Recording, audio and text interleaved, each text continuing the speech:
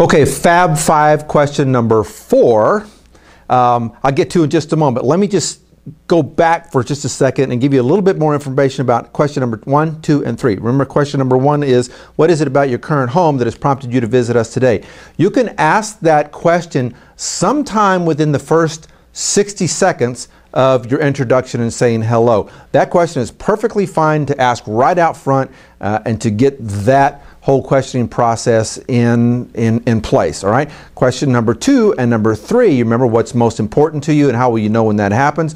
Those are questions that come just a little bit further down in the sales process, maybe 7, 10 minutes later, depending on the extent of the rapport, trust, credibility, respect that you've built, because that's a question that delves a little bit more into their persona, delves a little bit more into their psyche and in their expectations. So you want to make sure you have some rapport established, a foundation of rapport established, so that you can ask that question 2 and 3. Now, we get to question number 4. In the perspective of time, question number 4 comes much, much further down the road. Depending on the extent of time, or depending on the length of time that you've used during the sales process, the demonstration, showing them property, showing them what may or may not fit, explaining amenities, products, features, and so forth. This question is going to come a little further down the road, and you'll see why in a moment. You have to have a lot of trust, credibility, respect, rapport built to be able to ask this question, because question number 4 sounds a little bit like this. I'm curious, why would you have our company build your new home? Or why would you have our company sell this new home to you? Or, I'm curious, why would you invest in this piece of property from our company?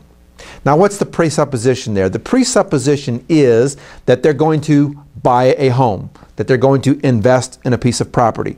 The other presupposition is that they are going to buy that home from you. I'm very curious, why would you buy this home from us? You see the presupposition there, the answer contained within the question. The other presupposition is that they are ready to buy, they're ready to make a decision, and you're ready to tie them down, to close them down, to get them to commit to a decision. What are the answers that you could receive? Well, you're going to receive an answer on one or the other side of the spectrum here. The good side, actually they're both good, but this side over here, you're going to receive an answer like, well, the reason that I would buy a home from you is because you were referred to us. We saw a project that you did down the street. We really like the salespeople that you have. We've seen the model. We've seen the product. We've walked through it. We feel good about it. All of those kinds of answers are really, really good for you. Great information. What is it your job to do if you start hearing answers like that? It's your job to, are you ready for this? Your job to shut up. Yeah, it's your job not to interfere and let them stack all the evidence on top of each other of why they would buy that piece of property or that home from you. Don't interrupt the process. They're in effect selling themselves. If you can get to the point where they're selling themselves and giving you all the reasons why they would buy that home, that piece of property from you and from your company and from your builder, then that's great. You're in a great place. Okay, so that's one side of it. The other side of it is a prospective buyer may say to you, I'm not really sure that I am ready to make a decision. I'm not sure that I want to buy a piece of property from you. I've still got to think about it. I've still got some other things that I've got to look into. Hey, you know what? That's great information as well. What's your response back to them? Oh, okay, go home and sleep on it? No, no, no, no. Your response back to them is, great. This is a huge decision. I respect that. Please help me know what other information I can provide to you to help you with that decision. What other information may I provide to you to help you with that decision? Notice that you didn't go in and say, well, when are you going to make a decision? Or what do you have to sleep on? Or what are you waiting for?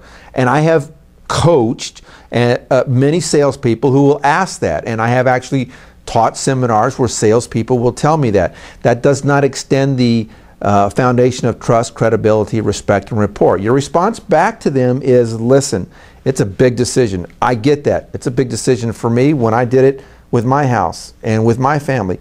Please help me know what other information I can provide to you. I'm very curious. I'm very interested. In fact, I care This is a team situation. What other information can I give to you? So the initial question, question number 4 of the Fab 5 was, listen, I'm curious, I'm interested. Why would you invest in a piece of property with our company at this time? The presupposition there is that they're going to do this. Depending on the answer that they give you, you have plenty of information to go whichever way, extend the sales presentation, the sales conversation, to help them, to serve them, to continue to feed their motivating factors, provide the answers that they need, and keep going down the road to close a sale. Okay? So, Fab 5 question number 5 is coming up very shortly.